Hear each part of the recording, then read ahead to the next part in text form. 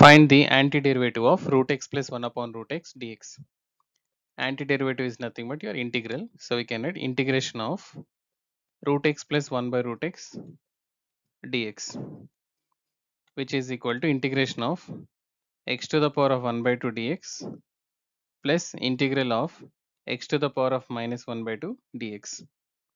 And here we can write x to the power of 1 by 2 plus 1 upon 1 by 2 plus 1 plus some constant c1. And here we can write x to the power of minus 1 by 2 plus 1 by minus 1 by 2 plus 1 some another constant c2, which is equal to x to the power of 3 by 2 divided by 3 by 2 plus c1.